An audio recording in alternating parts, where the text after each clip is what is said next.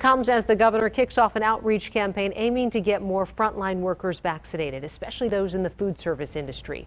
Fox 9's Rob Olson joins us live in St. Paul tonight with more on that. Rob?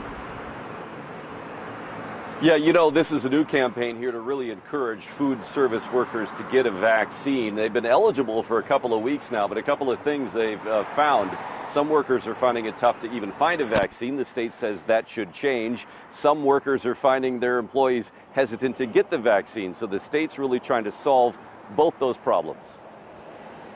I don't think I have any employees that are really hesitant. As soon as food workers became prioritized for the vaccine in Minnesota, DeGidio's owner Jason Cheetah began working the internet, finding some openings in Dakota County. And so I had my laptop with me and I'd run in front of everyone. Did you get a shot yet? Are you anywhere? Where are you at?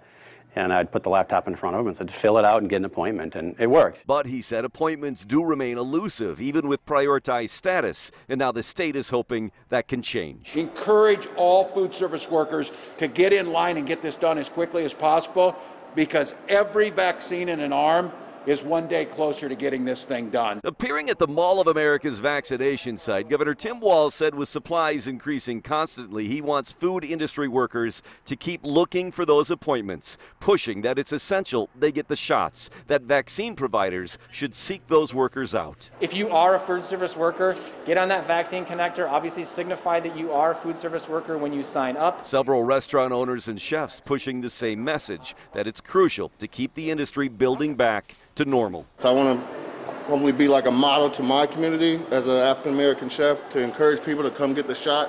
Let's get back to normal and let's get back to life. Back at DeGidio's, Jason's now lined up a 500-dose clinic through Hy-Vee to be held in his restaurant in the next couple of weeks to not just finish his staff, but to help others. And then I'm going to reach out to other restaurateurs who I've chatted with that are in the same boat, where they have employees that they're just trying to get the shots in the arms.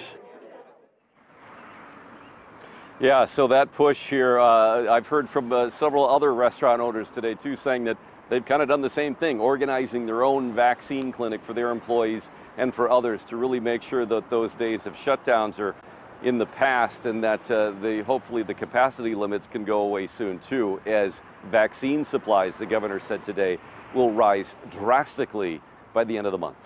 Live in St. Paul, Rob Olson, Fox 9.